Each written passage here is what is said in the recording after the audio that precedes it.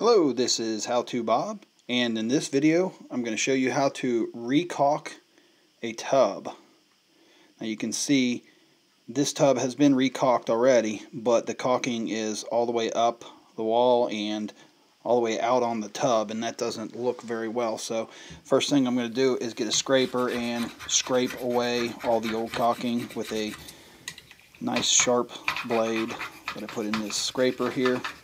And it's just a lot of work. There's really no solvent that will remove caulking. Mineral spirits will kind of loosen up some silicone or alcohol, which is what I use to clean up afterwards. So I'll go ahead and get my alcohol, and I'm going to put a little bit on there, and I'll rub it around the area that I just scraped just to see what's left and see where I need to scrape. And once I get that little section done there, it looks pretty clean. So I'm going to continue scraping the rest of the area around the tub, and this takes some time, but it's very important to get all the old caulking out so your new caulking has a nice good surface to adhere to. And once I get all the way around the tub with the scraper, I can keep scraping to get all this out. Once I get all the way around the tub, you'll see that it looks a lot better, and I can use the vacuum to suck out any pieces of caulking that are down in the crack there.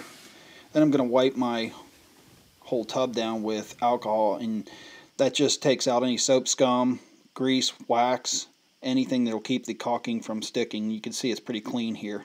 I'm going to use a mold resistant silicone that is designed for tubs. So I'm going to cut my tip at about a 45-degree angle, and I don't want a real big hole.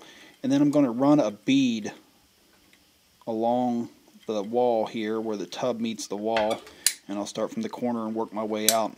Now once I got my bead all the way run, it won't look that great, but I'm going to take my finger and push the caulking into the crack, and I wipe it off on a paper towel, and then I'll go back and wipe it until my finger gets kind of full. And what that does is gives me a nice rounded edge at the bottom where the tub meets the wall, and I just kind of work my caulking, and it does leave some on the wall, but I'll fix that in the next step here just a little bit.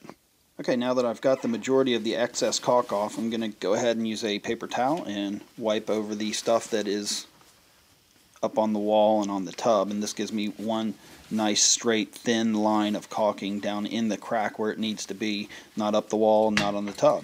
So then I can continue on down the sidewall of the tub, just draw a bead all the way down.